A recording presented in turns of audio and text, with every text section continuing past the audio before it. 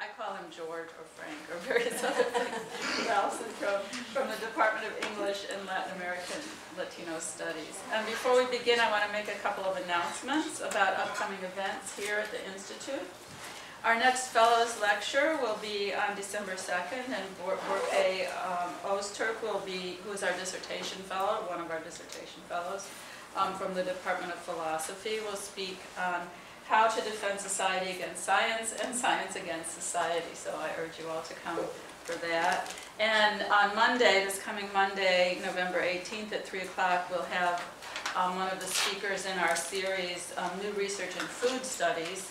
And that will be Angela Jill Cooley, who will be speaking on Let Them Eat Politics, Food Power and Poverty in the Civil Rights Era. And that should be quite interesting as well.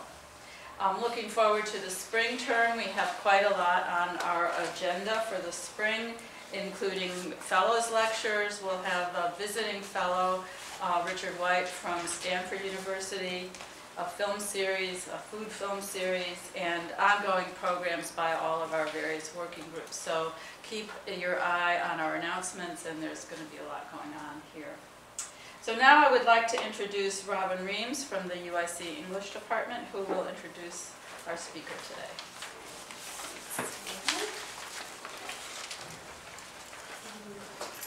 Thanks, Sue.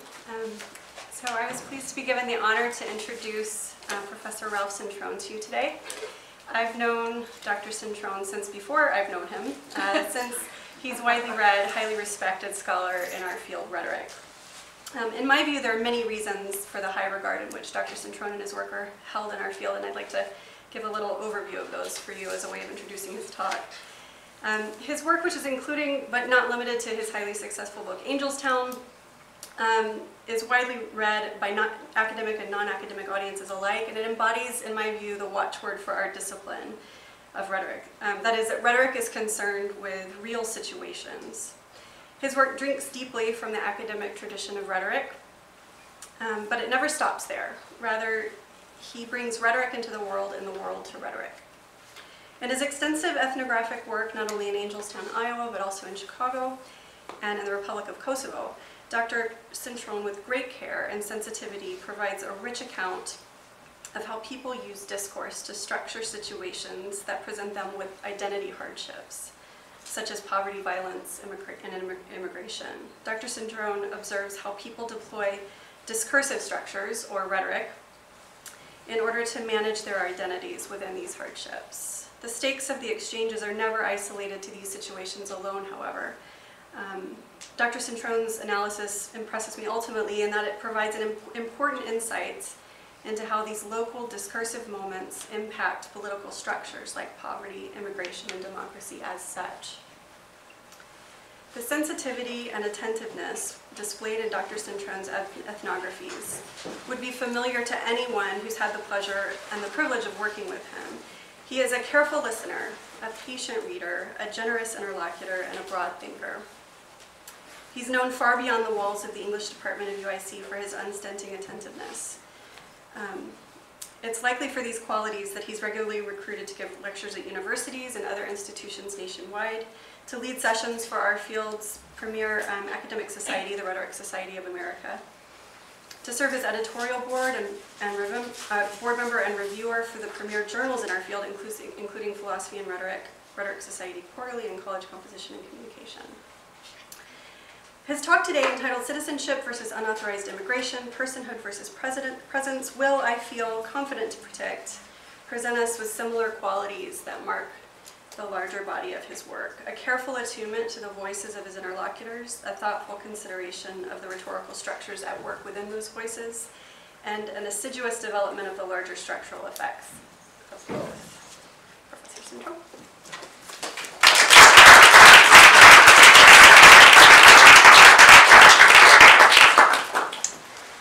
Thank you so much, Robin, and thank you for coming.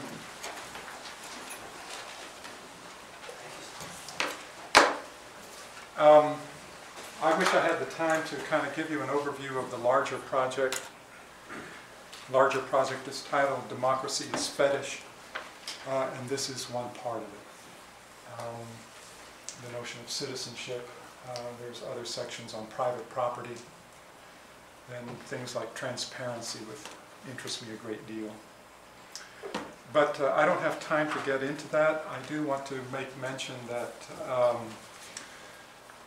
this paper and the larger project has proven to be very difficult to keep all of the moving parts both moving and not moving away from each other.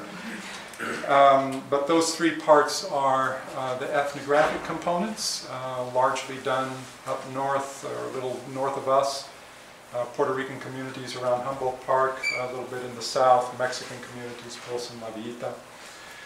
Obviously, there's the moving part of democracy. One could say that in some ways, trying to do an ethnography of democracy, trying to link up different field sites like, say, Eastern Europe, which was opening up at the time I was there, opening up to particularly the area of Kosovo, opening up to democracy, opening up to markets, and so on. The other moving part is rhetoric.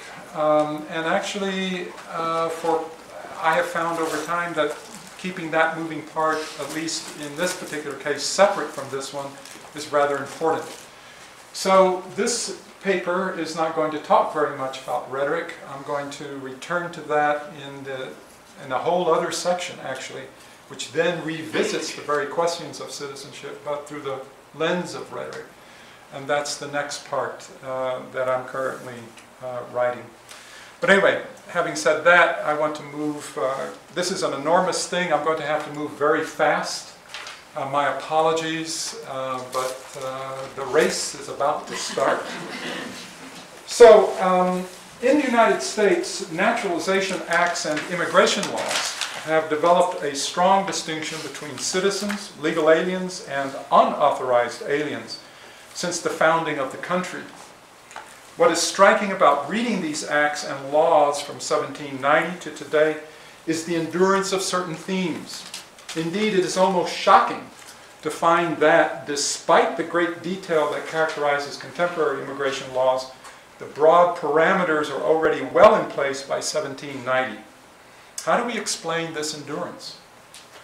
We could say that these shared themes reveal a foundational structure for imagining the nation-state through the lens of the citizen-non-citizen opposition. What I will be arguing in this paper is that the citizen-non-citizen opposition distinguishes between those born into versus those who are not. At first glance, that distinction seems relatively banal, of no great significance. However, if those born into more genuinely belong to a specific nation-state, then it would seem as if the act of birth, which is nothing less than an act of nature, inserts into our concepts of citizenship, and by extension, the nation-state, the idea of the natural. That is, the born-into citizen would seem to be the most natural entity for shaping the nation-state, the natural grounds upon which to found the nation-state. These, at least, are some of the arguments that I want to pursue in this paper. If they hold any weight, then they might go far in explaining why the problems of immigration, and particularly the issue of the unauthorized, raise foundational, and I would say even existential questions for the nation-state. And yet we also know that in many instances, these acts and laws are not determined by the idea of the natural. Sometimes they simply reflect the political and economic push and pull of a specific moment in time. That is, immigration acts and laws, as with any rhetoric, are responses to time-bound perceptions of reality and have the specific intention to shape a different sort of reality. This is De Genova's point when he describes how immigration law primarily produces the very categories of legality and illegality at the behest of what is perceived as national interest. That is, if there is a need for an illegal laboring class, then immigration law and enforcement practices satisfy that need by drafting legislation that tweaks who may or may not enter the country. As a result, the nation historically has swung back and forth between the imperative to securitize versus the imperative to populate open territory or secure cheap labor. Under the force of these imperatives, both the citizen and non-citizen become flexible figures, relatively empty in one instance, rhetorically loaded in another. Something similar can be said for the significance or insignificance of our national borders. Although frontiers obviously are etched plainly on a map, their porosity to migrants varies from one perceived historical reality to another. The larger point is that at one point the citizen-non-citizen opposition raises existential questions for the nation-state, while at another moment these questions are trumped by the historical socioeconomic order. So let's briefly consider the Naturalization Acts of 1790, 1795, 1798, and 1802, when the young nation first established the rules for converting aliens into citizens. There are chairs up here, Nick? Okay. The shared themes here are straightforward. Such converts needed to be of the white race, have good character, not be feeble-minded, and be willing to declare loyalty to the Constitution and nation. Aliens also had to be registered beforehand, formally registered by an official of the state, and there were also residency requirements.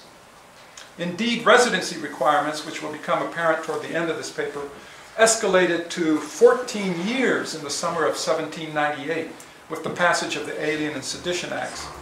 Also appearing forcefully in 1798 is the presidential right to deport enemy aliens. And the reason why, of course, is that the country was headed toward the quasi-war with France. Our own era of amplified monitoring and control, exemplified in things like e-verify practices, is rudimentarily present here as well in the insistence that port authorities, ship captains, and court clerks keep good ledger entries of entering aliens. All in all, I think it can be said that deportation and citizenship function as ancient and therefore constitutive hallmarks of the sovereign right to determine inclusion and exclusion. And this takes me to a larger point. The brand new nation states and democracies did not break this ancient right, but only continued its heritage. And this suggests to me, as I will elaborate soon enough, the difficulty of arguing for more inclusivity in the name of democracy, when clearly democracy, like monarchy, is not synonymous with inclusivity. Now, there is one new thematic that appears in a pronounced way in the Chinese Exclusion Act of 1882. In addition to the state's traditional interest in preserving what it names the white race, the state now becomes also interested in the migrant economy. The intention of the act was to defend the wages of native laborers, particularly those in white unions that feared cheap Chinese labor. Of course, the underlying sentiments of the act have been simmering for 40 years at least, but the point is that today's use of immigration law to shape local and national economies is already in place by 1882. Compare this to immigration law after September 11, 2001. Today there is considerable interest on the part of big business, for instance, to quell incipient labor movements. And one of their tools has been immigration policies. Woodfin Suites, for instance, in Emeryville, California, fired hotel workers in 2006 for lacking valid Social Security cards, which had been a non-issue prior to 2005. In 2005, however, the workers, along with city voters, backed a worker protection ordinance. And within a year, Woodfin Suites retaliated. Or consider how the American meatpacking lobby has argued for some time about the dangers of the unauthorized migration in order to promote an expanded guest worker program for unskilled foreign labor in order to maximize the industry's control over an otherwise mobile workforce.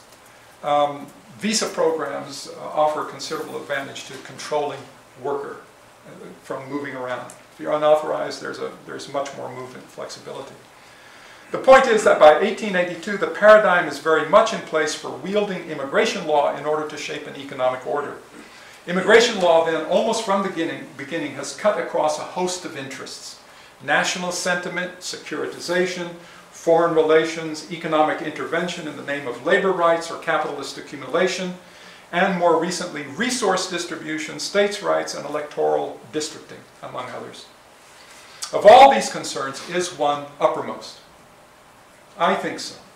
Securitization arguably underpins each concern from 1790 on, as seen in loyalty oaths and in the need to secure whiteness. Indeed, all of the concerns listed earlier may be different manifestations of fear that can only be fully addressed through the attainment of some form of security, that is, the rectifying power, or through the rectifying power of the law. The imperative to securitize, then, is visceral and not easily dismissed, and therefore it has been in place from the beginning. At any rate, this essay will examine how securitization underpins the four key terms in the title of the essay. The first three terms, citizenship, unauthorized immigrants, and personhood, are well established in legal theory, but the fourth term, presence, has little standing. And yet a version of the term is always present or implied in almost every law and Supreme Court decision regarding immigration law in the form of residency requirements, or in the acknowledgement that, as Arizona Senate Bill 1070 makes clear, illegals are present among us. Because of the obscurity of the term presence in legal theory, I will offer at most a thought experiment regarding what I will call a politics of presence. A politics that I prefer over today's much more common rights-based politics. Here's a version of rights-based politics. I hope to return to this and we can talk about it some more. This was during 2006, during the migration rights marches. And this is the one I somewhat prefer. I don't deny the other. The other is simply that, is equally significant for sure.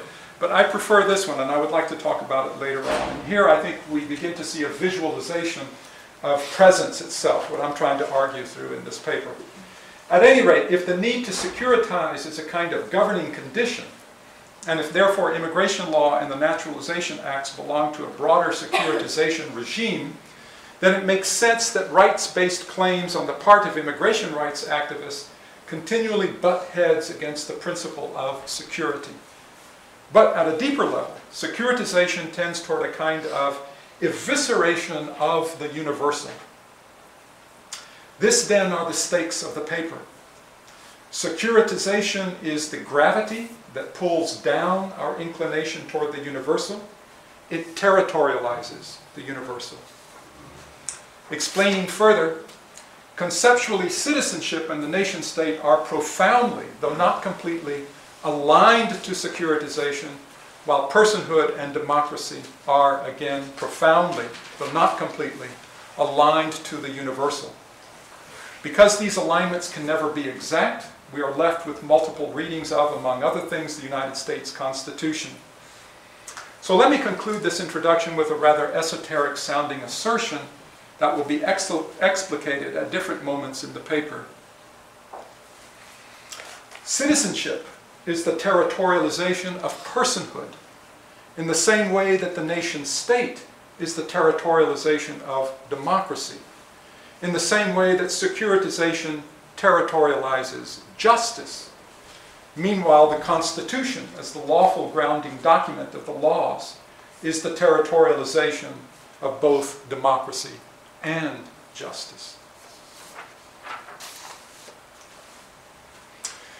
The next section here, and I'm going to skip over much of the detail, it's the first ethnographic scene, and it concerns a specific moment. Elvira Arellano had taken sanctuary at a particular church, and everyone was, or a lot of people were interviewing her, including some of the people in the room here. And at the time I was interviewing the minister. And the minister had this quotation, which I've extrapolated from the transcript. And I'm going to refer to this quotation. Let me turn to the quotation in order to consider the theme of securitization. The woman that the minister is referring to is Michelle Dalla Croce, the founder of Mothers Against Illegal Aliens. For a few years, her views on immigration restriction had some notoriety on Fox News and other venues. Interestingly, during our interview, the minister, a longtime activist, describes her and other immigration restrictionists rather respectfully. He had publicly opposed these figures on different occasions, and I appreciated the magnanimity because I had been interviewing restrictionists at the time myself and had become familiar and genuinely interested, as was the minister, in their arguments and beliefs. So what we're working here with is a quote of a quote, but it represents Dalla Croce well and other restrictionists that I have come to know over the years. So clearly she is trying to secure the country for future Americans here that resemble her, future Americans that resemble her. And she does not say that others not like her or their children may come to resemble her in time. For her, their class and ethnicity seem to be fixed, and it is against their permanency that she wants to secure the nation.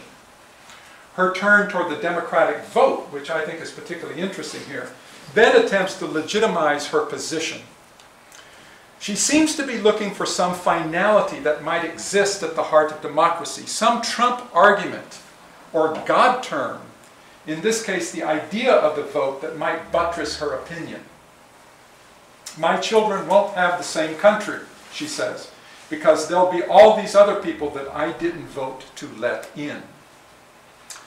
Now, in the first quote, De Genova, who's an exceptional theorist of immigration, and his first quotation there, would call the thinking behind this discourse of metaphysics.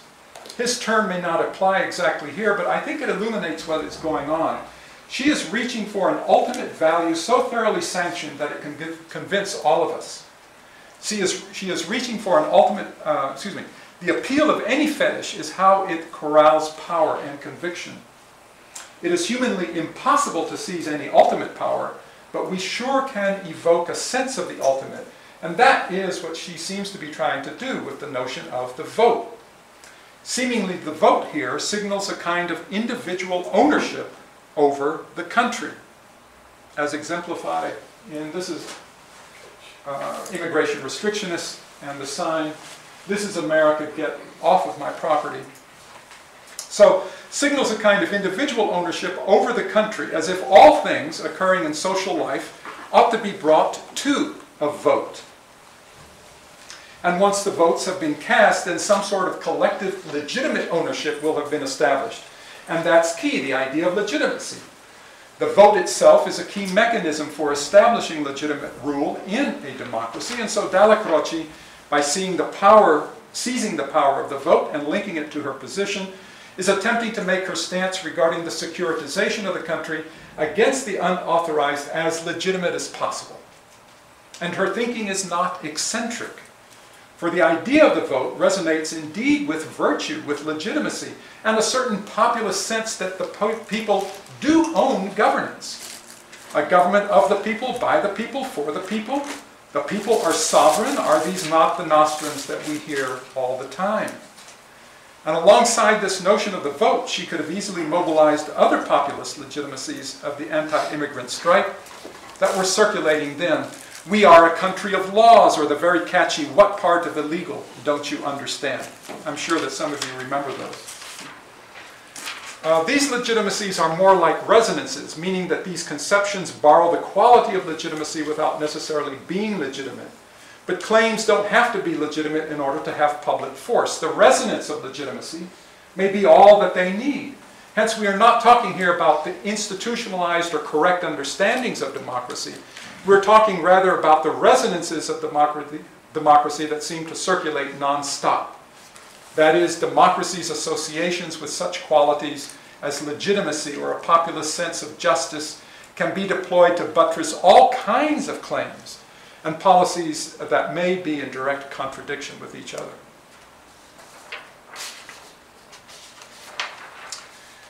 What I want to do next is to turn to a particular Supreme Court case, Plyler versus Doe.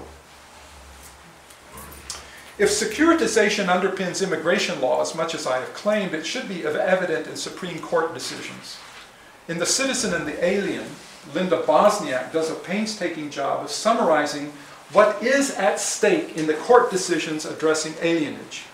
Indeed, when she describes the Constitution's commitment to protecting the rights of aliens as territorially present persons, so she's working with the same language that I am trying to work with, she is speaking friendly words to my ear. And so this allows me to further elaborate on the theme of securitization in immigration law, but also to elaborate on my earlier words, namely citizenship as the territorialization of personhood.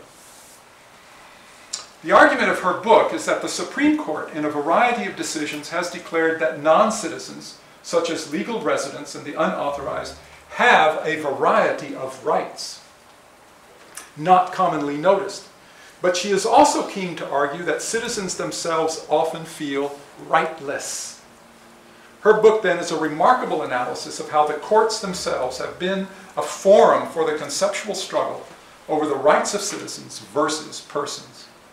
So let's consider Plyler versus Doe.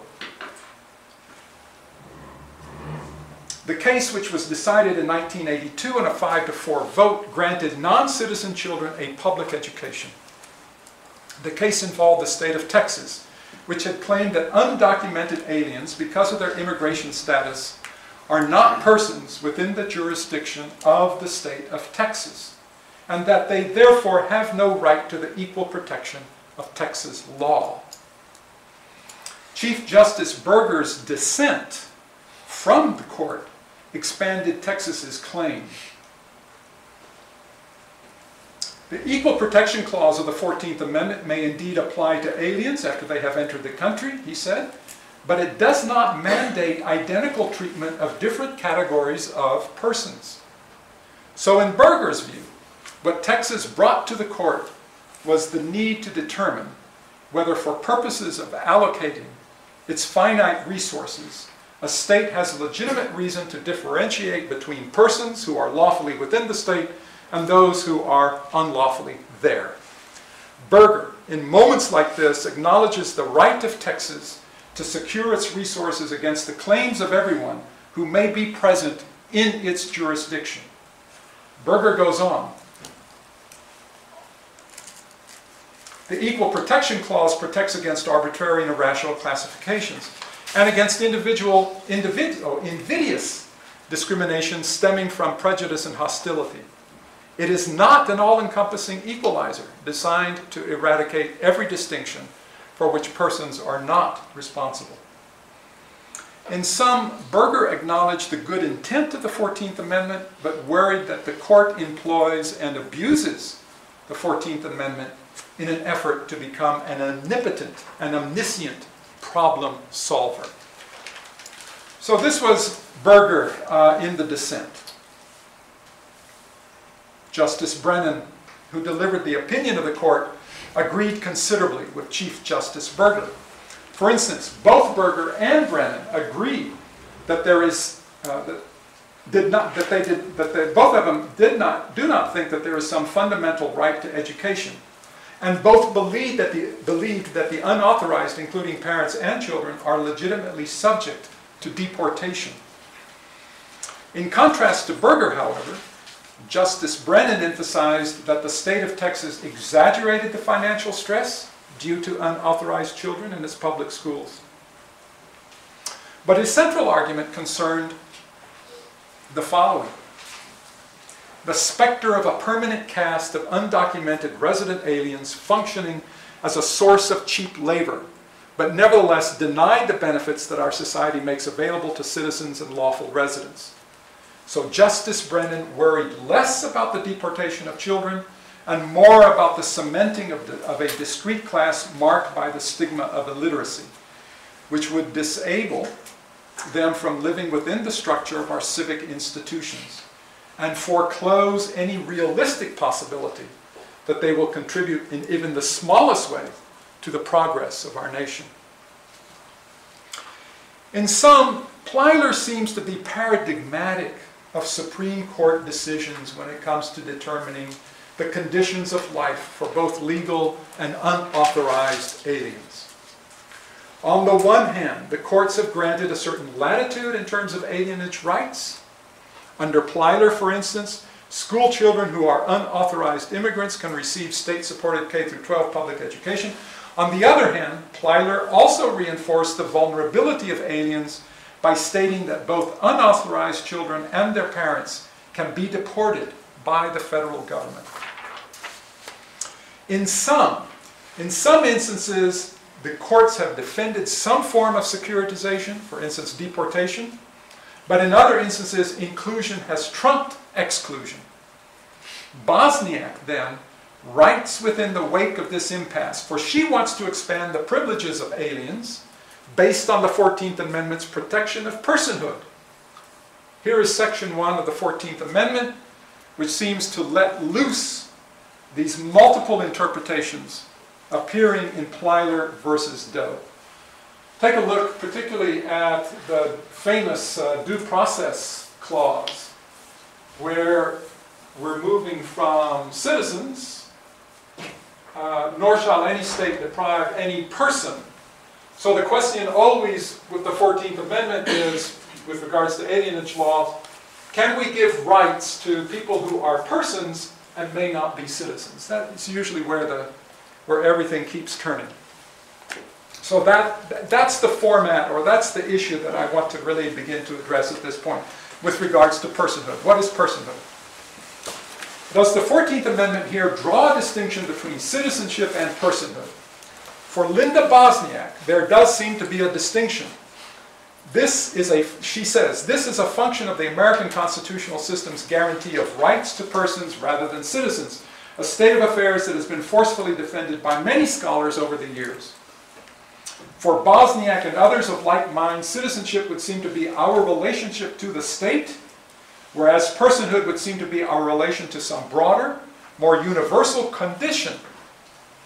Within this paradigm, the idea of citizenship as a relation to the state does not seem to capture all the dimensionality and breadth of our persons, meaning that personhood seems to stand above and beyond our citizenship.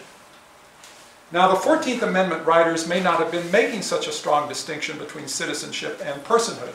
14th Amendment, of course, was written immediately after the Civil War. After all, the first line of Section 1 territorializes persons by emphasizing their nature as citizens when born or naturalized into a jurisdiction.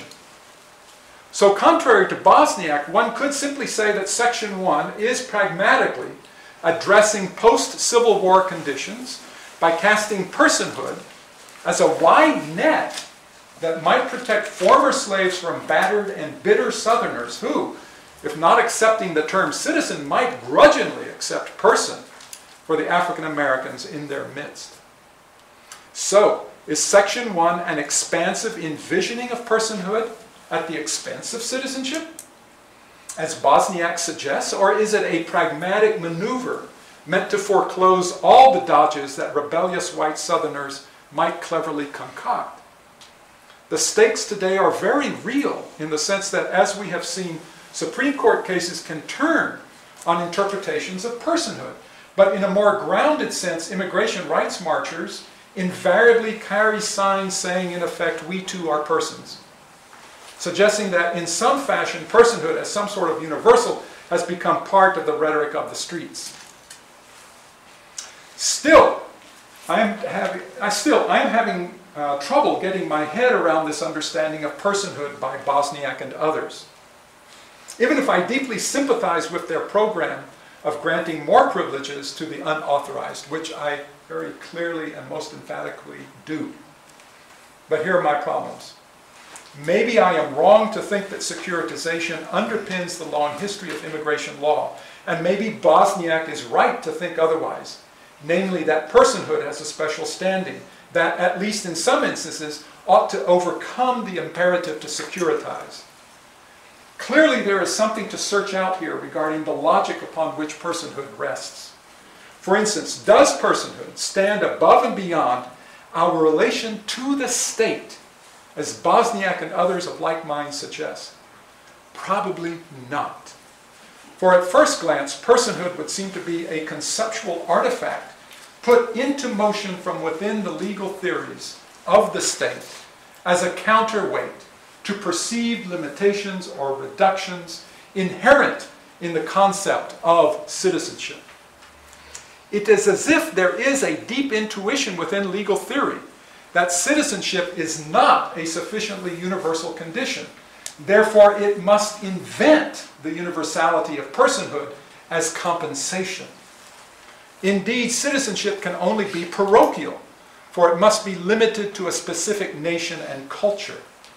Hence, legal theory performs a kind of self-correction of this limitation by inventing something more limitless, namely personhood, because it fears the consequences of the law treating us as something less, namely mere citizens or non-citizens. Personhood, then, in this analysis, directly addresses the inadequacies of the law as embodied in the concept of citizenship.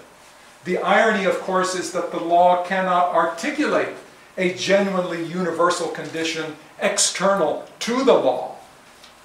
Like citizenship, personhood too names a state relation, albeit a special kind of state relation, one that tries to transcend the inadequacies of the state itself. Ultimately, perhaps personhood reveals that neither citizenship nor the entity that citizenship embodies, the state, are sufficiently universal. Both are parochial. But personhood also reveals that there is some underlying imperative on the part of the state to make itself out to be something more fully universal and just. To my mind, what Bosniak and others of like mind have missed is the necessity of personhood as a rhetorical cure to the real insufficiencies of citizenship and the state. Perhaps we can make things clearer by offering this is a bit of a joke, by offering an artful summary of 4 of the voices that we have heard thus far. So let's hear these 4 voices. Dalla Croce, Justice Berger, Bosniak, and Cintron theatrically encounter each other on this artfully constructed stage that exists for your pleasure. How do these 4 voices encounter each other? Bosniak extends equal rights of personhood to both citizens and non-citizens because for her, this is a natural outcome of liberal democracy's theory of equality.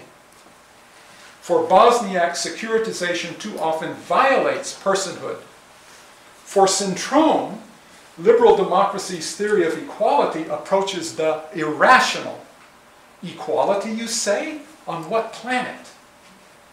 This is why he is more interested not in the substantive dimensions of personhood, but in how such a novel idea as personhood gets produced in the first place, how it comes into being. And so he argues that the universalism of personhood is a compensatory move, an invention that attempts to cure and exposes in the process how nation-state citizenship is necessary but inadequate.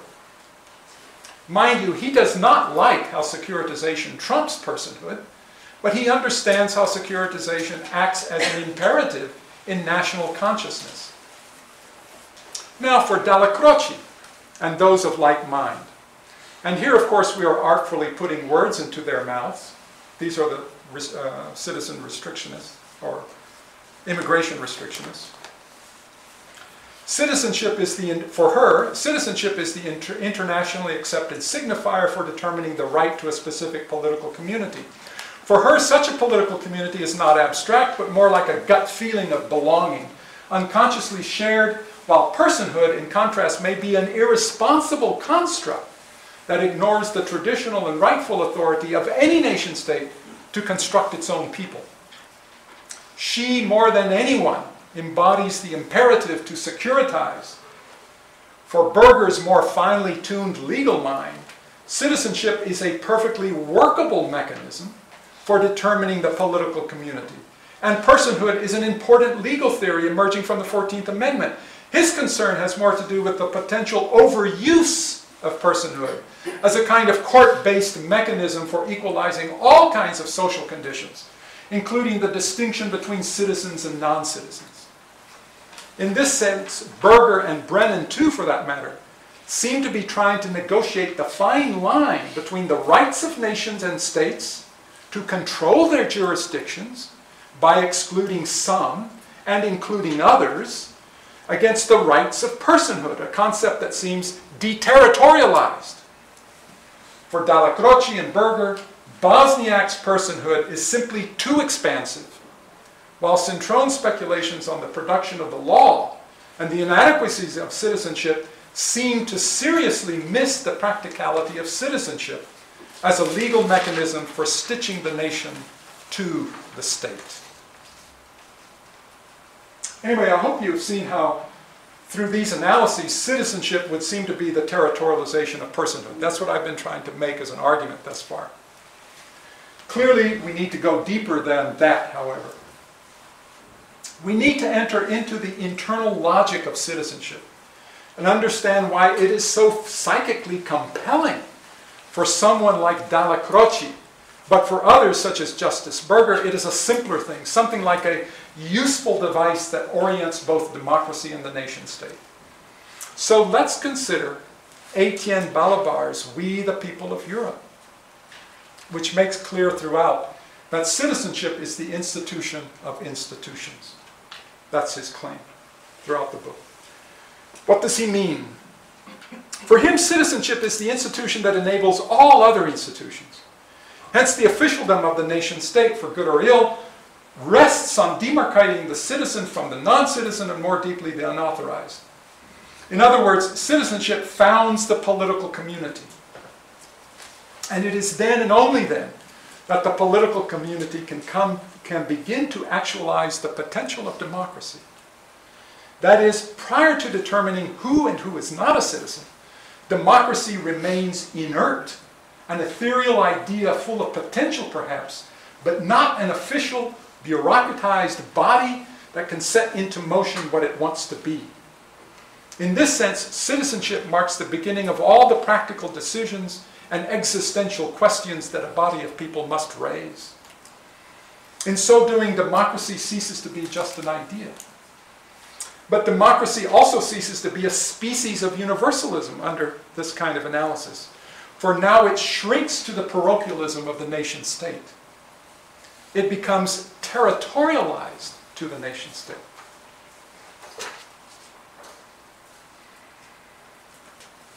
So that one becomes the citizen of a specific democracy, but not of democracy itself.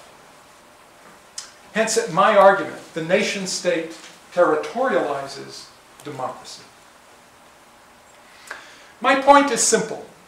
Citizenship is the first institution, and I'm deriving this from Balibar, because it severs the included from the excluded. Now, the character of any inclusion is to simultaneously exclude. And this is precisely what happens under citizenship. Citizens who are the included have the official capacity to determine the institutions that will protect and govern them. The excluded, unauthorized, are somewhere else. And this is so even if the excluded live in their midst and otherwise fall under the jurisdiction of those same institutions. It is in this sense that citizenship is the institution of institutions that enables the nation-state to actualize democracy by limiting the limitlessness of democracy. Still, we have to go further.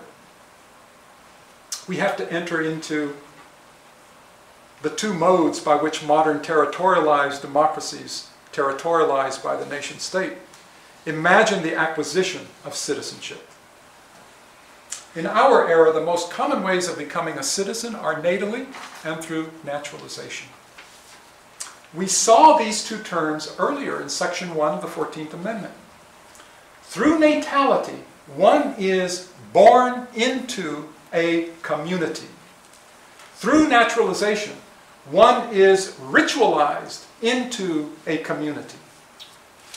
As a point of comparison, legal residents and the unauthorized are merely present in a community, but are not full members of that community. Born into and ritualized into have legal weight, and standing, while present in, lacks equivalent standing. Born into and ritualized into are devices that enable securitization present in, or those present among us, that lacks the markers of born into or ritualized into, and thus represent manifold potential threats for those who believe strongly in the need for security. So what is the meaning and importance of birth that cannot be replicated, but can be ritualized? What does born into amount to? If we can answer these questions, we will start to understand why citizenship is so psychically compelling for someone like Dalla Croce. Born into is the most privileged condition, the most natural and genuine. Naturalization, certainly a revealing term, tries to imitate the natural, or at least compensate for the lack of the natural. Born into presumes that we are so porous to our national people that we somehow absorb them until we become ourselves such a people. But naturalization depends on bureaucratic ritual, the declaration of loyalty, the acquisition of minimal amounts of national language and knowledge to compensate for all that remains missing. Born into is ultimately an archaic concept, and to illuminate it, we might turn to early articulations by someone like, believe it or not, Aristotle, who in so much of his work seems to straddle the archaic and modern, and thus reveal the longevity of ideas. As is well known, Greece had its own rules of citizenship that depended on natality. And when Aristotle reflects on birth in his Politics, he makes the point early on that any person, by nature, is preceded by the city she is born into. Indeed, the essence of the person is not so much a kind of individual self-realization, as it is today, but a self-realization in more communal terms. I'll run quickly through this quotation from Aristotle's Politics. He who is without a city through nature rather than chance is either a mean sort or superior to man. He is without clan, without law, without hearth, like the person reproved by Homer. The city is thus prior by nature to the household and to each of us, for the whole must of necessity be prior to the part. That the city is both by nature and prior to each individual then is clear. Accordingly, there is in everyone by nature an impulse at the moment of birth toward this sort of partnership. For a moment, I would like to take up the last term, partnership. And I have the Greek term here, but I have no idea how to pronounce it. Translators of the term have avoided the English word community, claiming that it conveys political connotations that the Greek had not acquired. Other possible translations are communion, association. This range of meanings for whatever that term is suggests that the city, and I also have that term and I can't pronounce that, is a type of partnership, community, communion, association, which as a whole must of necessity be prior to the part. That is, prior to any individual. So community precedes us, according to Aristotle, and we find our individualness, purpose, meaning, beingness as we enter into the community. The larger point is that the archaicness of what it... If Aristotle reflected the tenor of his times as the still more ancient world that preceded him, a big if perhaps, the idea of being born into is not about the cultivation of individuality coupled to an economics of self-interest as it is today in the United States, but more about human potential actualizing itself inside kinship, partnership, or political association. Somehow the newborn in all of its porosity gathers over time the character of her community, takes it in until he becomes a version of it, and this simultaneously is her self-actualization. The community transforms raw nature into human nature. To not undergo that transformative power is to be inhuman. That is, as Aristotle says it, a wild animal or a god. In this sense, born into enables not a mimetic reproduction of the community, but certainly its continuation, which over time might solidify its difference, its exceptionalism. So what I'm suggesting here is born into's archaic expression, but also its modern expression in birthright citizenship. It is perhaps unfair to both Aristotle and Johann Fichte, the German philosopher, to compare 350 BCE to 1808. But Fichte, in his addresses to the German nation, adds a love of nation and religion to Aristotle's sense of communal partnership. I would juxtapose them because beneath both texts there seems to be an enduring sensibility, namely that the self cannot find its beingness except within the community structures that one is born into. And then just a quick quotation from Fichte, addresses to the German nation. This is his love for his people. At first he respects, trusts, rejoices in it, takes pride in his descent from it. The divine has appeared in the people, and so he is active, effective, sacrificing himself on behalf of his people. Permanence is promised to him only by the independent perpetuation of his nation. To save it, he must be willing even to die so that it may live and he live in it, the only life he has ever wanted.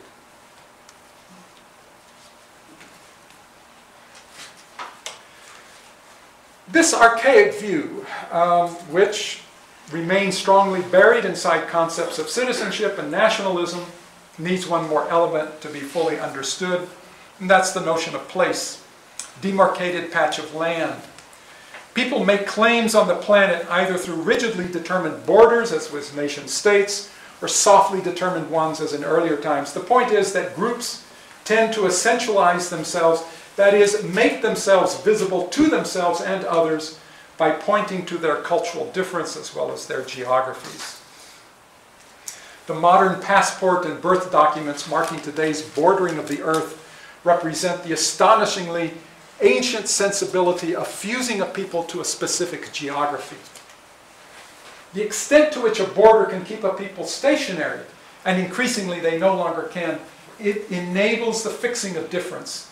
In some, one cannot be born into a community without being born into a place, and this has led to all kinds of possessive sensibilities, such things as mythologies of land and community that become homelands, sacred lands, heartlands, and if you want any place in the world to witness that, go to Eastern Europe, go to Serbia, and go to Kosovo.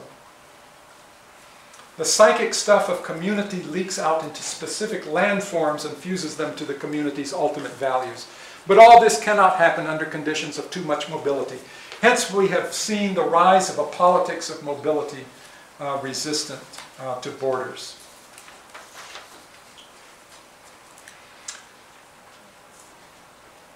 This brings me to a major point.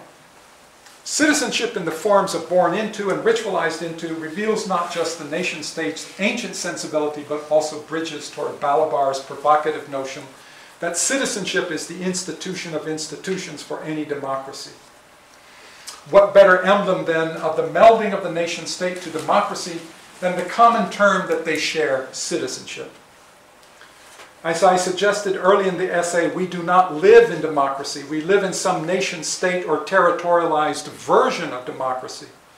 My exact words were these: citizenship is the territorialization of personhood in the same way that the nation-state is the territorialization of democracy. What I want to do is to jump into the next section, because what I want to raise now, finally, is what is this politics of presence that I've been talking about? And I think we'll leave it at that. I have other ethnographic scenes, but I don't think I have time to really go through those ethnographic scenes in which we have a kind of like a wild version of politics of presence. There's also a considerable amount of material that I have on the Dominican Republic and its recent 2004, 2010, the writing of a constitution in the Dominican Republic, and then in recent legal decisions in 2013, in which the Haitians, who are multiple generations of Haitians born into the Dominican Republic, are being increasingly determined as perpetually in transit. In other words, they were born, they are present, but now they're being legally determined as in transit. In other words, their citizenship is being pulled away from them, and so court cases have been taken up to the international human rights courts, trying to declare that they too have a right to nationality. So these questions of presence, etc., and questions of in-transit mobility and how they keep flowing through the law, whether it's immigration law in the United States or the international courts on human rights and so on. But what I want to do is to finally give you a conceptualization of presence, which I do think is different. So let me end the paper on these last sections here.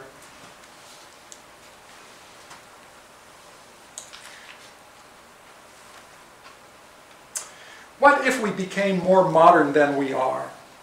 In other words, no longer archaic in our born into, ritualized into. Since the democratic revolutions, we have been defining the future as increases in all sorts of mobility and urging a general increase of freedom. In this sense, the modern has been defined by a politics of mobility in opposition to forces that seek different forms of the stationary. In our era, the nation-state is one form of the stationary. Citizenship with its modes of birthright and naturalization is another. In an earlier era, however, both the nation-state and citizenship were imagined as advancements in mobility and freedom. Securitization has always been the defense of the stationary. But what if we became more modern than we are?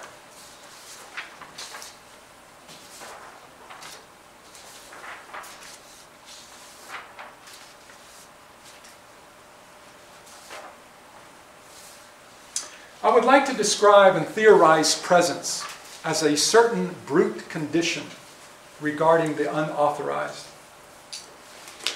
If we think of citizen and citizenship as referencing habitation in its old sense, habitation in a city, and further the rights and privileges of a free man as a inhabitant of a city, then we see its ancient dialectical pairing to present in, those who are present among us. In other words, present in has been there all along. The condition that the sovereign must trump through the conditions of born into and ritualized into, or decides to eradicate through banishment, exile, deportation, or roundups. The first act of governmentality starts here. And so the birth certificate that notes the first minute of life of those born into makes utter sense as the persistence of the archaic in modern terms. Presence then, in contrast to personhood, refers to another archaic condition that has always faced sovereignty. Today it is a brute condition, a kind of implacability that the democratic imaginary must address. And this indeed is precisely what Supreme Court decisions on immigration have attempted to do. I would like to describe this bruteness as a type of pre-political condition that democracy must draw into itself, must absorb and transform, if it is to maintain its integrity and self-understanding. It is the facticity of the unauthorized, their bodies, then, that faces the democratic imaginary and asks essentially, if democratic justice, which presumes a kind of global universal equality, can bear to be territorialized. Of course, justice is always territorialized, but even this fact is not sufficient to erase the force of the universal that is embedded in and acts upon human conceptions of justice.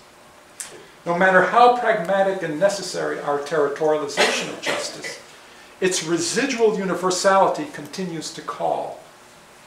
So there is always this strain between justice as territorialized and justice as universal, a strain that cannot be erased. It is in these senses, then, that the facticity and the implacability of the unauthorized faces democratic justice fully trapped inside that contradiction.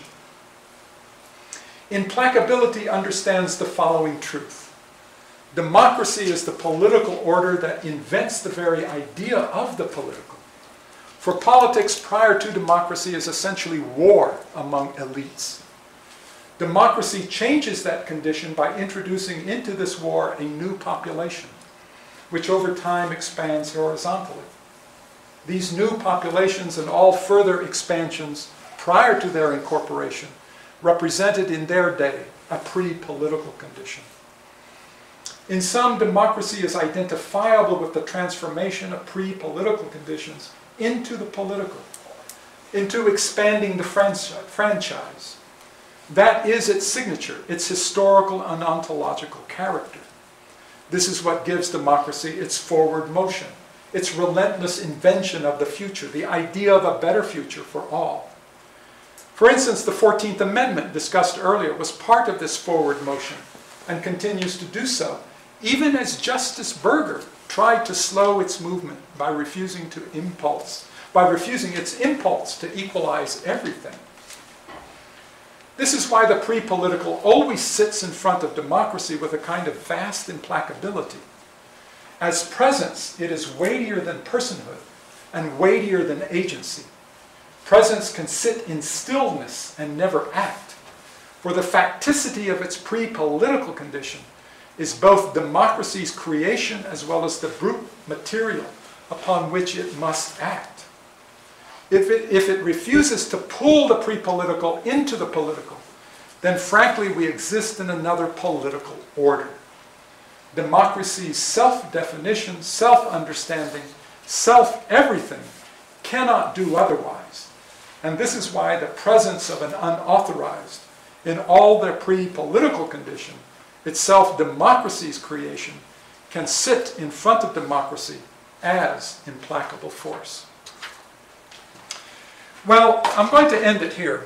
Like I said, the next section of the paper really does raise questions when it doesn't seem to be so implacable after all. And I think the perfect example of thinking about that literally is the Dominican Republic and its case with the Haitians. And ultimately, in that case, which is brought up to the court, the International Court on Human Rights, a very interesting conclusion is made. And what I derived from that argument is the following: that when one looks at the foundation of residency requirements, all the way from the beginning, from 1790 on, doesn't make any difference. Residency requirements are always in immigration law, in virtually every nation, as far as I can tell. You always have to be there for 2 years, 3 years, 4 years, 5 years, 6 years. The recent laws that they're trying to push these days in the United States is 14 years. But anyway, the point is that residency requirements is a form of presence. And when you examine residency requirements, there is no essential difference between legal residency and illegal residency. And that seems to be the crux of the matter.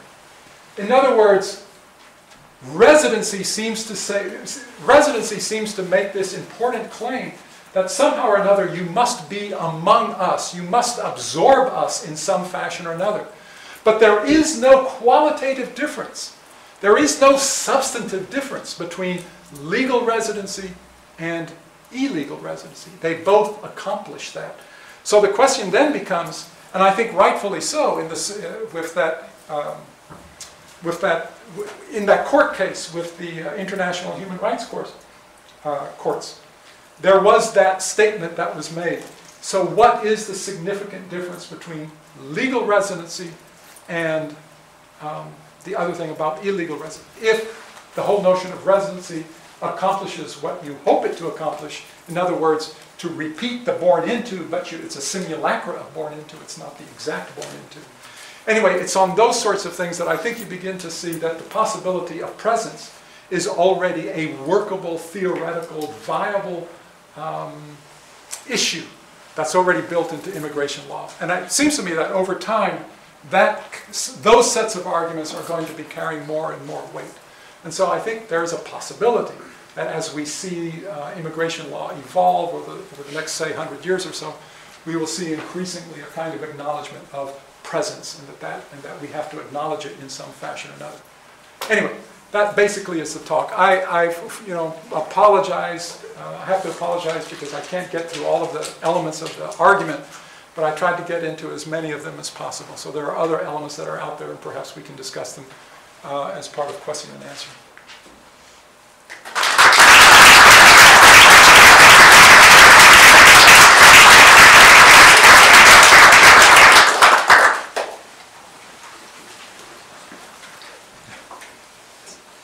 Elizabeth Cohen makes an argument that what is important is time.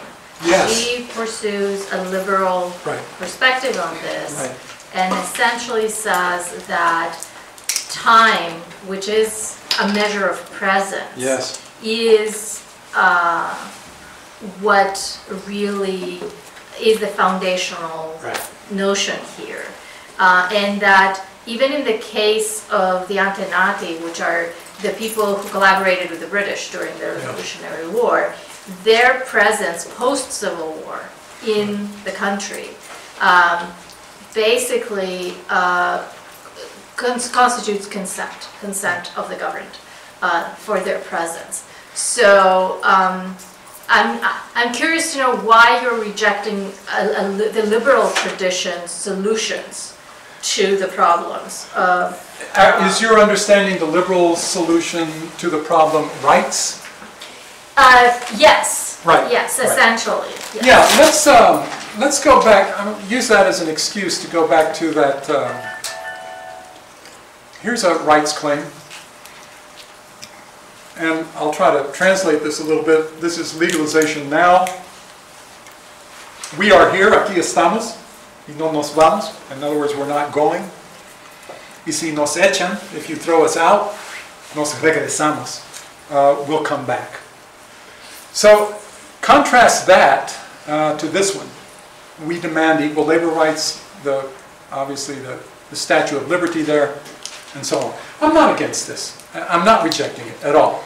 And in fact, I would make a more subtle argument that even if you're arguing for presence, more than likely, given the current discourse, presence is going to be articulated through rights anyway. So as it is in the decision with the Dominican Republic, the Court on Human Rights eventually says, well, there is a right to nationality. They don't argue on the grounds of presence. They argue on the rights of nationality. So I think the question that you're asking is, what might be my problem with rights? And I'll give you my answer. And I'm not going to expect anybody to agree with me, all right? Because I will admit it's a bit of a, maybe it's a bit esoteric, maybe it's a little kooky or, or something or another. My problem with rights discourses is that it keeps privileging what I'm calling the atomization of the world. And by the atomization of the world, I'm thinking of private property rights. So we atomize private property, we survey it, we bound it, and so on. We atomize nation states so that we have the rights of the nation. There is an atomization in here in Arizona versus United States. Justice Scalia and how he frames Arizona. And he essentially says, Arizona is a sovereign state and they have a right to determine who comes in and who doesn't. So he is thinking of states' rights. That to me is another form of singularity. So through all these forms of singularity, my argument, and I'm trying to do this in the larger text, the democracy as fetish, that democratic politics is essentially, through rights discourse, is essentially discourses of violence. In other words, in our singularities, we are contesting each other to the point of violence. So what do we have? Right to arm ourselves and defend ourselves as just one kind of extreme example. So rights discourses, to me, are this can of worms that simply opens up into the potential atomization of all of the peoples, individuals against each other, but I mean, it's kind of like a Hobbesian world in some fashion or another. Individuals against each other, or groups against each other. And then democratic politics then becomes a kind of a way, how do you manage these violences which are being further grounded in large, almost transcendental theories of, I have a right. So I'm trying to find some other way out of this in some fashion or another. But you're using the discourse of citizenship, and it seems to me that even citizenship, it has a portion of it that's collective, but a lot of it is about the individual membership. Yes, it is. So you're basically kind of torpedoing your grander universalist notion by using the term of citizen.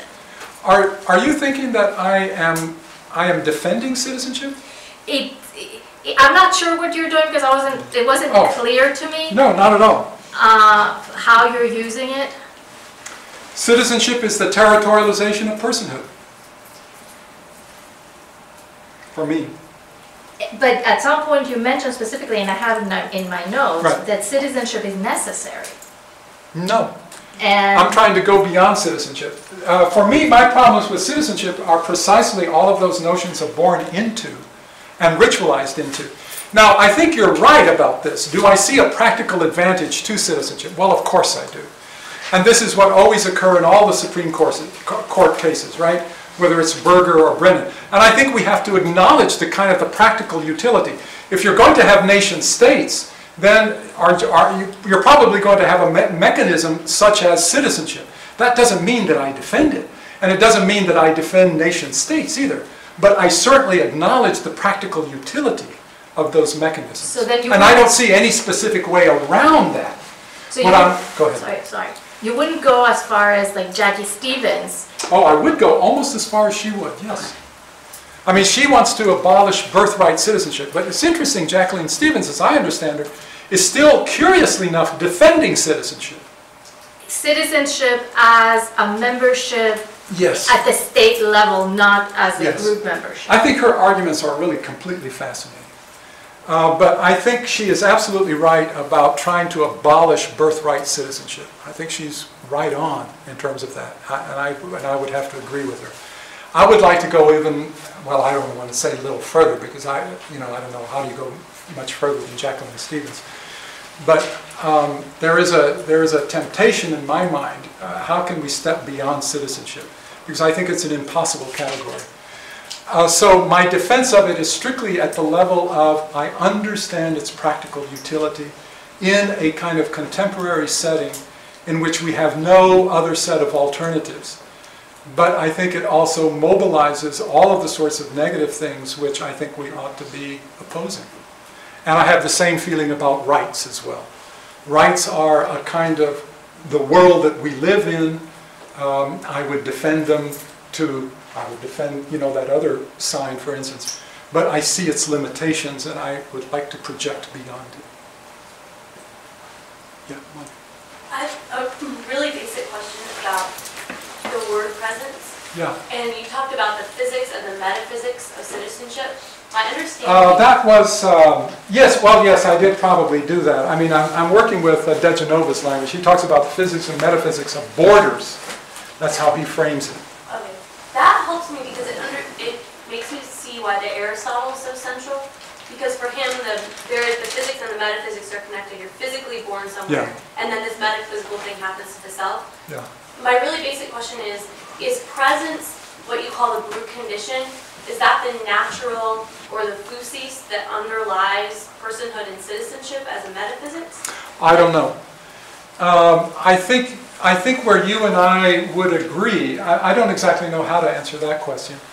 Where you and I would agree, and this is where it kind of spills over a little bit into rhetorical theory. What is this notion of presence? And it comes from, as you and I know, because we've been working on it together, all of that stuff of Heidegger reading Aristotle and so on and so on. I think there's a hell of a lot there to think about for rhetorical theory. And it's not in this chunk.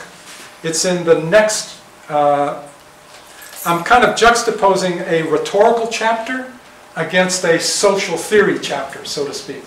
So this is a big social theory chapter, and I wanted to lay out all of the intertwining things about citizenship, immigration, unauthorized immigration, personhood, presence, because I think those are so complex that they need like their entire kind of development. In the next chapter, I'm returning to citizenship, but through a rhetorical lens. And that's where the idea of presence now gets picked up through these understandings of Heidegger, Agamben, and so on, which seems to me, I didn't want to mix all of this up together, right? So now that's a very different kind of project. Now it's thinking about language, and it's thinking about presence as a kind of like a force, as a kind of movement through language.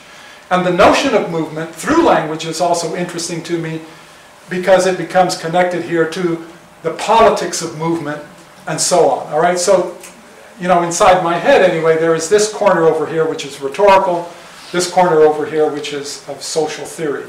Now beyond that, I don't know that I can really say, you know, I don't know if that's an answer to your question, but I think you know, kind of like because of our conversations, you know where that other part might be headed.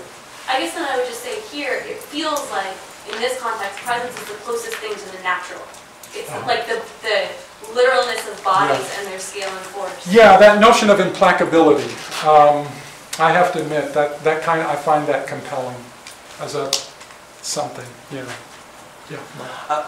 I actually I have a question that's very closely related to that, I guess, and it's when you were of course, since you're speaking about the 18th century, you know, that's like my swimming pool, and it just struck me that there were some aspects of what you were saying that did connect with some natural rights theory during the 18th century that was so highly critical of the construction of the nation state, and you get some aspects of that echoing in Hannah Arendt in the origins of totalitarianism and a critical vantage point. And so I was just wondering, like, to what extent the notion of presence might, you know, not that you would necessarily want to go in the direction of natural law or natural rights, but like what would the connection be, especially since that tradition is very, it can be very critical, like from the 17th century with Grotius onward.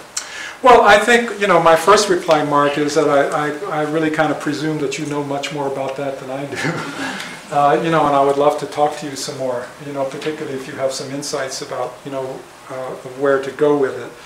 I have to admit, you know, the whole problem of history has been just perplexing me, you know, within not only in this text, but it's been perplexing me within the larger text.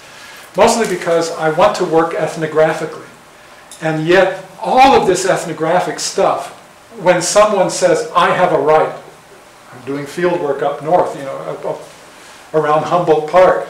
Elvira Arellano says, I have a right, you know, to be here. All of that, you know, the entire residue of that entire system just seems to spill over in some fashion or another. And that's one of the things that's made the project complicated. Because ethnographically, when you hit these nodes of democratic talk, like rights, equality, justice, social justice, and so on, they seem to be loaded with this entire history in some fashion. And so unpacking that entire history and seeing how it flows through everyday language has not been easy, you know, to tell you the truth. And so, you know, I understand, I think, really, really well. I wish I could read to you the final ethnographic scene in which this kind of crazy version of presence begins to leak out with Latin America as the underbelly of the United States and so on. But it has proven to be difficult, balancing the ethnographic elements which seem to be loaded with so much historical discourse. Anyway, I would like to know as much as I could about the historical discourse, but there are limits in terms of managing the entire project. So, some states distinguish their citizens into subclasses. Yes. Like the state of Israel, for example. Yes. The Supreme Court of Israel, I don't know if you've heard about this, said residents cannot identify themselves as Israelis. Right. In the national registry, because that move could have far-reaching consequences for the country's Jewish character. This is a translation from the Supreme Court opinion or something. So instead, residents are required by law to identify themselves as Jews, Arab, Druze, and so on. Yes. What does that imply about your view? That is, thank you so much for that example, because that's precisely the problem that I'm trying to get at. And again, The other section of the paper, which I did not read, actually is even more clear than that. Or it's along the same lines, and it's the relationship of the Haitians to the Dominicans. So just to give you quickly what that's about is, you have multiple generations of Haitians born in the Dominican Republic. We're not talking about migrants coming for a few years and then suddenly the government becomes aware of them like they do here, so let's say in the United States. We're talking about generations, multiple grandfathers, parents, and children. All right? So the question for the Dominican Republic has been, for a variety of reasons, has been looking upon this population, and then within the 2000s they begin to make the decision, we don't want them here. They are permanent in transit. Now, maybe you know that in transit category, again, is one of the international categories, right? So, if I am in transit, I am not a citizen. If I give birth to someone as in transit, I am not a citizen. Typically, there are 10 days that you have of in transit, right? So what the Dominican Republic has been trying to do is to expand the conception of 10 days of in transit to 3 generations. That's impossible. And the Human Rights Court caught them on that. You have no determinable limit, they said, on what the category of in transit is. You cannot do this. And then the Dominican Republic replied, we're sovereign. You can't tell us what to do. The notion of states' rights, in other words. Securitization. So now that smacks them in the face, right? So now the question is that there are instances precisely like this in which residency, no one gives a shit. The Dominican Republic and Israel do not care. So the question of how long are you here in time, and the implacability of time, and all of its what? Ontological qualities. Over time, I become like you in some fashion or another. All of a sudden it becomes a denial of that. So it doesn't seem so damn implacable. And that becomes the problem. So my argument then becomes, look, democracy doesn't always work in the sorts of advancing ways that we would like to think, in which a pre-political condition, whatever that group might be, democracy by its self-definition must bend towards that community to include it. Well, the Dominican Republic hasn't, and doesn't look like it's going to anytime soon, and not even the court can say that. Israel hasn't, and then that's why we no longer even think of Israel as a democratic country. We think of it as a theocracy of some sort or another, not really a democracy. So these are precisely the examples. So the question, and I have no solution, but the question becomes, well, how long can states like this hang on to this vision in which residency or the presence doesn't count? At some point, does the democracy just kind of like say, well, you can't do it? Or court decision, does the international order become strong enough in some fashion that it can actually have some force in these sorts of cases? Yeah, I don't know. And none of us know, of course. But those become the problems. Israel and the Dominican Republic. Yeah, Rob? I got an observation and a question. My question kind of follows Mark's question a little bit. But one observation was your quote from the Mothers Against Illegal Aliens. Yeah. It just occurred to me as you were reading that to us that you suggested that she accords this discourse of absolutes to the word vote as a sort of... Yes, I think she does. As a sort of a term that stands in place of all democracy. But I noticed that she also invokes the discourse of birth as well. She's talking about her children. Yes. And her children and the world that she's born them into, and what kind of world they should be entitled to encounter by virtue of their birth, which, I don't know, given everything else you said about birth, seems significant to me. And especially because the way that she talks about the immigrant or the alien is in stark contrast to the estamos aquí or aquí estamos poster, because she talks about them as not yet there, not being there, right? Not yet present. Even if they were born there, she would still say the same thing. But so that was just an observation, but my question is, it seems to me that you're dealing with different notions of birth, or different ways of thinking about birth, or talking about birth, that make me think that maybe you don't necessarily want to dispense with birth. Right. Let's all stop being boring. So here are the ways that I see it. There's the question of being born into a place, Yes. being born into a kind of physical space that has an idea of nationhood around it. But then, as Mark just brought up, in modernity and in the 18th century, birth becomes inflected with birth rights, the rights of man, natural rights. Right. And then we have that kind of laid over an ancient model of democratic citizenship, where citizenship is not for sale. Citizenship doesn't come through paying dues and indemnities and being born into a family. That would be like the third, like the Greek version, the third version of being born into a family, which is precisely what Aristotle's arguing against, because that version of birth poses such a threat to democracy. Because being born into an oligarchic, aristocratic family means that that family asserts their rights as an individual family over the common. So by arguing for understanding birth as being born into a commonly shared place, which Yes. I'm imagining that those terms you were wondering about, or either one of two terms, either point here and soon on, that would be my guess. But I'm sure that you can pronounce it. So those terms are translated in like a million ways, but Right. I mean, they're translated to mean something that's shared, like a language, something that belongs to all of us. They're translated to mean like something universal. They're also translated to mean to differentiate what's commonly shared among people as opposed to what the elite is, and so, or what's accessible just only for the elite. And so it seems to me that maybe, and I just naturally links up in my mind with what I know other things you're working on having to do with the commons. And so I'm wondering if maybe this idea of not birth as natural rights, not birth into a family, not birth into a place, but birth into sharedness, or birth into the commons, is something you're grasping for. I just wanted to hear. Well, certainly something like that would appeal to me. I don't know, into a commons which cannot be simply identifiable as community, or simply identifiable as family.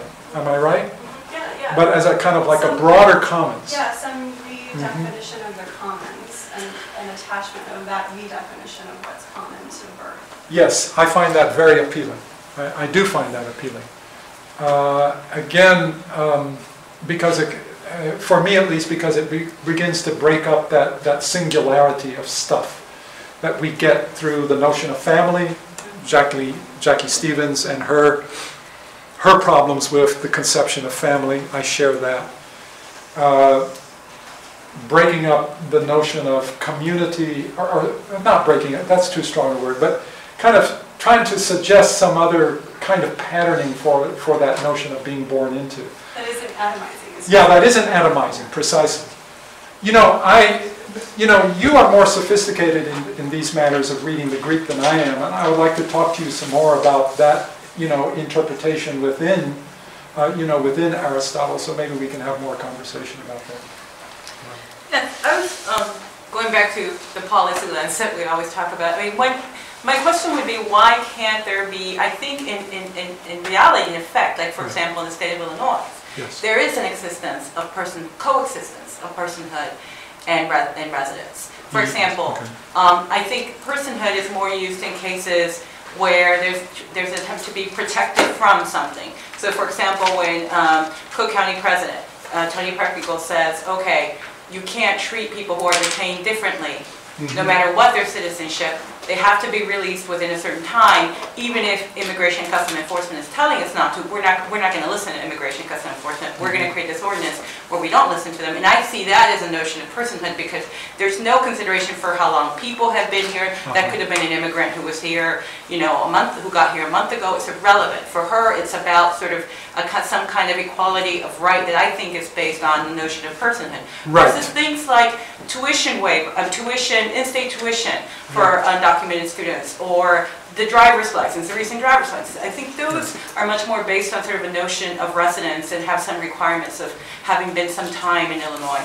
So I'm not, well, I guess what I'm trying to ask is like, and those I connect more with social rights kind of things, Right. you know, although we could question what those are. But I'm trying to ask is why does it have to be one or the other? Yeah. And there's another part of the paper where I simply admit that, first of all, for a kind of practical politics, that separation between, you know, as I had it in the title, you know, personhood, presence, doesn't make any sense, because in any kind of practical politics, as you know, you're going to grab whatever argument is going to work for you. So if you're arguing for residency, as you know, if you're arguing on the basis of residency, you're probably going to claim some sort of rights or personhood or something or another in order to kind of verify that. Or as I said in the case of the Dominican Republic, that notion of right of nationality is what becomes the language. So they're using rights talk as well. Of course, that's the International Court of Human Rights. So they're going to do that. But anyway, so that notion of separating personhood from presence or from residency is not going to play itself out in real arguments that occur in courts, or even more so in the imaginaries of marchers as they're walking along protesting this or that or what have you. So I'm not going to deny that. I think that ultimately they have to, out of practical grounds, they have to keep intersecting each other. And actually, I would like to offer that as what the paper really is about. The very last sentence on this paper says, my paper, or this paper, does not hang on presence as a defensible kind of argument. The paper hangs on the intersection of these sorts of terms. Nevertheless, as you know, and as you and I have talked a lot about, I just have this damn obstinate argument, with regards to rights, because I just feel its atomization of the world. So I think when I run into a counter-argument like yours, my point, my only reply becomes something like the following. Amalia, don't you also see the problem of rights? Right? So if you were here giving your lecture, I would say, Amalia. And you would probably say, yes, there is a kind of a politics of violence, or whatever it is that we want to call it. There is a kind of a politics of violence which emerges from rights, and that the democratic imaginary or the democratic politics becomes a kind of a management of these violences in some sort of way. So if that has some footing, and I think it does, then you can see why I would be trying to argue for this counter thing, presence. Do I see the problems with presence? I certainly do. Do I see the impracticality of presence divorced from personhood? I certainly do. I think it is still, there's something significant, I think, and maybe I haven't done it as well as I would like, but I think there is something significant about trying to articulate the counter to rights or counter to personhood, and to say, look, here's this thing here. Let's see how far we can go with it, and let's see, if we can kind of theorize it and develop it in some fashion. My point, I think, in that sense is, it's kind of simple. It acknowledges your position, but it says there's still something worthwhile in doing this. Maybe one more? One last.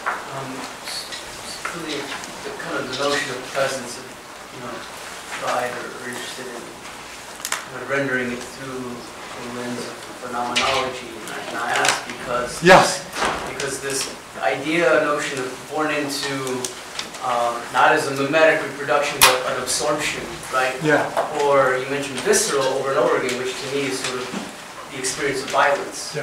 I feel all that's embodied, right? And it's attuned in that kind of way, and particularly because your project is also ethnographic. Yeah. There's a lot of people sort of using that lens to render that intersection, right? Yeah. Embodiment, using the idea of presence, but talking about it, right?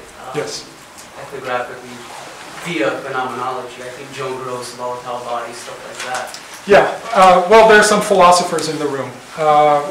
We know, for instance, that in philosophy, Husserl articulates through phenomenology something about presence. Heidegger, through phenomenology, articulates something about presence. So we know that it has some sort of phenomenological sorts of things. I'm not a philosopher. I can't tell you exactly what phenomenology is. I remember reading Husserl about 5 pages when I was 16 years old. Don't ask me why the hell I tried to pick that thing up, and to read it. But that was my first encounter. In El Valle. Yeah. What the hell was I trying to do with, where did I find Husserl, in the sticks, of South Texas? I don't know. But I had it there, and I tried to read it, and I tried to understand it, and it didn't make any sense to me. But now it makes a little more sense.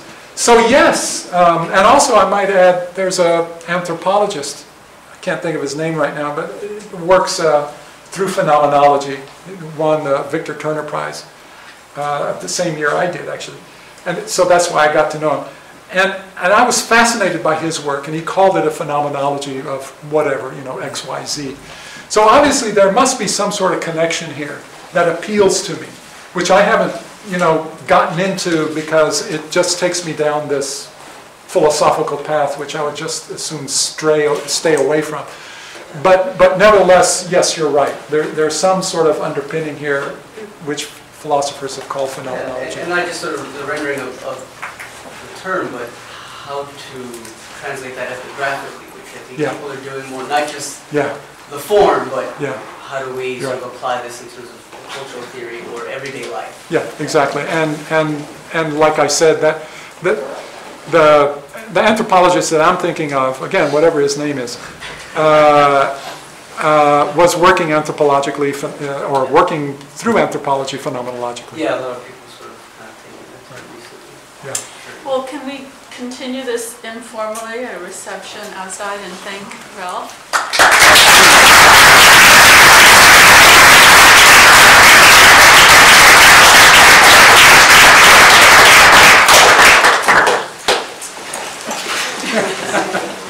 Now can I run away? Yeah, you can run the story. I always already do that. Let's get together. Absolutely. I'll send it to you. That would be great. I have to go to classes. I'm teaching. Thank you so much. I gotta see if you can listen. Oh, thank you. Oh, thank you. How are you? We'll get together. Good project. Yeah, really. I've got so much to talk about presence. Oh, okay. Was it good? Coming from a political... She's a political... Oh, yeah, I know her. We share student studies.